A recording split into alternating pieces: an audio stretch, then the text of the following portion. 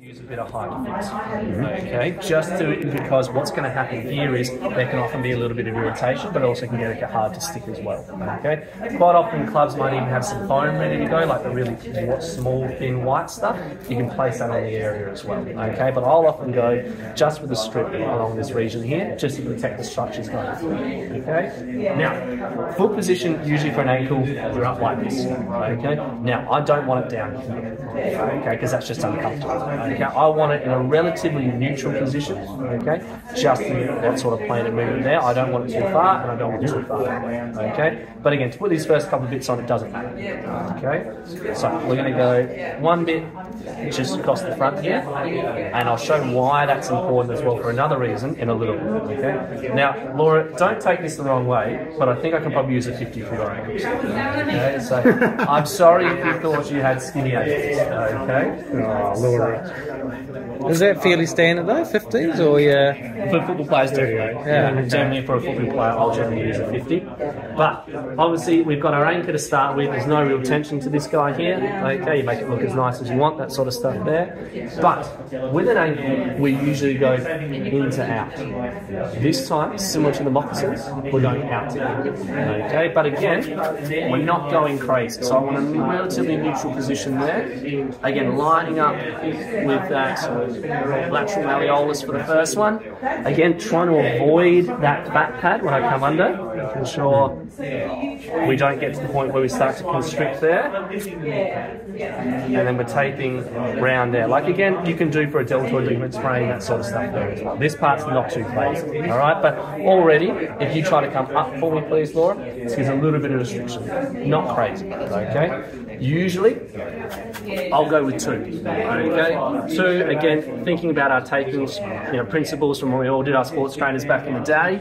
We're thinking about that sort of 30 to 50% coverage on the other piece of tape, so it's got something to stick to. And again, we bring that other one around there.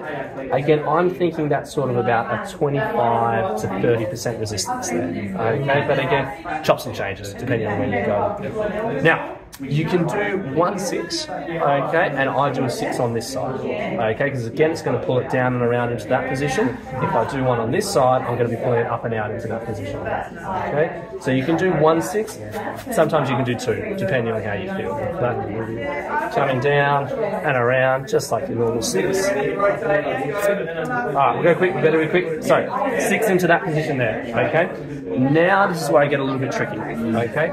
I will generally then go for a 38, okay?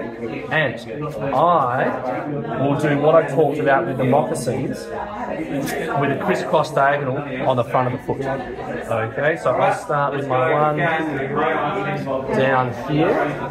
Now, what I get them to do is plantar flex a little bit, so the tape is going to hold them in that position there, okay? So when they come up, it gives you that buffer there, okay? Does that make sense? Yep. So we then go the same on the diagonal, and I use that hyperfix as my guide, okay, and as my landmark, okay?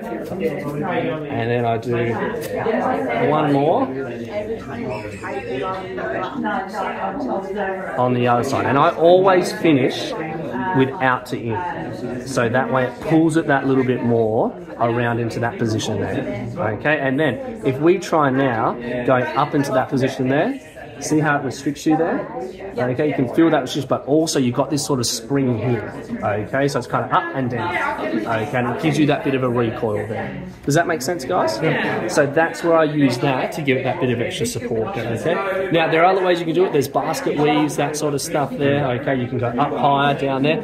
You also, I often find if I've got it, I'll use elastic tape here instead. Okay, and I'll pull it that little bit tighter so it holds it there. Okay, but quite often you don't have as much elastic at your clubs. You've only got a heap of rigid but not much elastic. But that's where I would use this instead. Does that make sense? Yep. Any questions on any of that, guys? Right. We all do something similar?